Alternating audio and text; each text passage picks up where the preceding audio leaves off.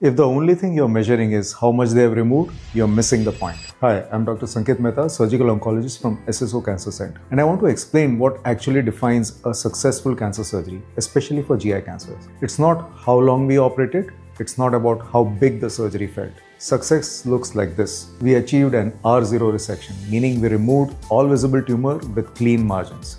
We preserved function. Can the patient eat, digest, heal without major complications?